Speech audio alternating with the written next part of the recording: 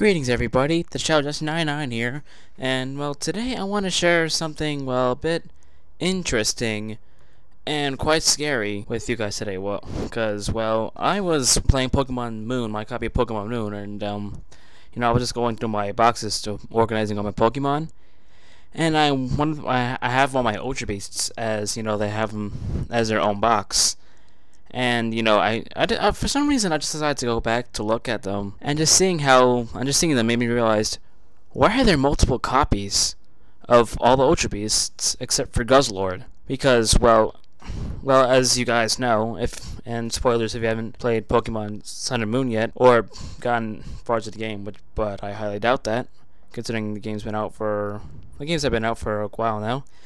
But basically, throughout the story, basically after you beat the main story, you're called by Looker to help with this investigation of Ultra Beasts. And actually, you meet the first one, Nihilego, before even then, maybe like halfway through the story, you meet Nihilego, and then later on, you see a whole bunch of Nihilego in this, I forgot the name of the place, but where Solgaleo or Lunala, aka Nevi, whichever version you got, takes you. I forgot the name of the place. I can't remember it right off the bat. But yeah, there was a crap ton of Nihilegos in that cave where Lily's mom was I want to say possessed or with the poison or something.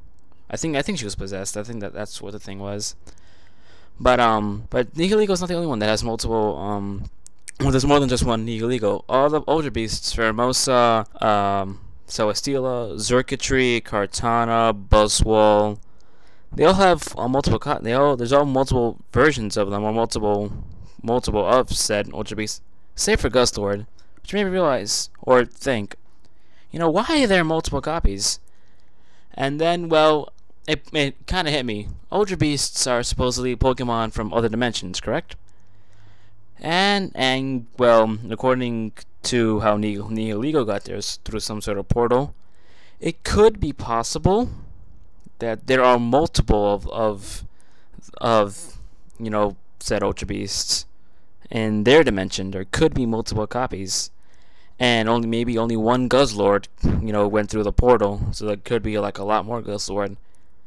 Now that's a scary thought, considering how very powerful the Ultra Beasts are. The Ultra Beasts have very high sweeping potential, especially Pokemon Ultra Beasts like Pheromosa and Xurkitree and Kartana. They have incredibly high attacking stats. And and considering that there's multiple versions of them, can only mean one thing: that potentially there's that these Ultra Beasts are just common Pokemon in their dimension, and that's a scary thought.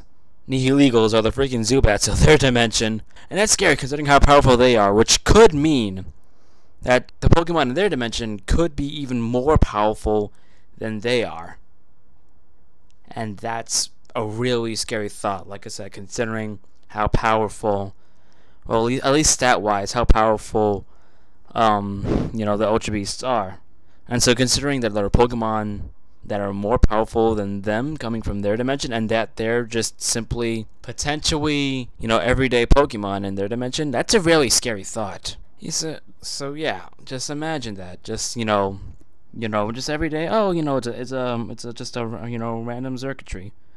I'm pretty sure has one of the highest space special attacks out of all Pokemon in general, and in their dimension, that's just an average Pokemon, nothing special about that. Just people in their dimension could compare Xurkitree to how we compare Pokemon like Pidgeys or Starlies, or literally whatever common Pokemon, Pokemon that you see when you first start your game, or when you first start your journey, whatever you want to call it. So yeah, just imagine them comparing Pidgeys to Xurkitree. That's a really scary thought. But anyway, that's just kind of food for thought for you guys. Definitely let me know what you think about this in the comment section below. Do you kind of agree with what I have to say on how Ultra Beasts could be average everyday Pokemon in their world because there's multiple variations of them?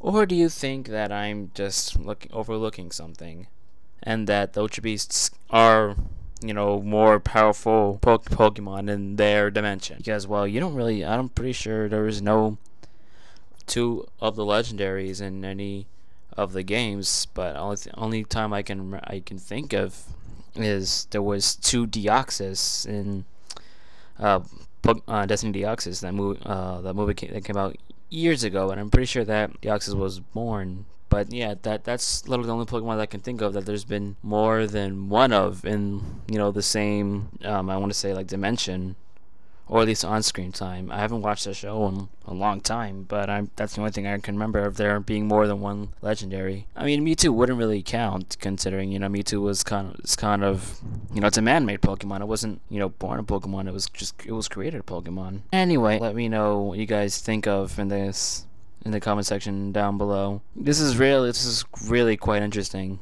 considering how Ultra Beasts can just be normal everyday Pokemon in their dimension. That's a kind of scary thought, meaning there's more powerful Pokemon over there. But yeah, anyway, I thank you guys so much for watching, and I'll see you guys in the next video. This is Shadow Destiny 99, signing out.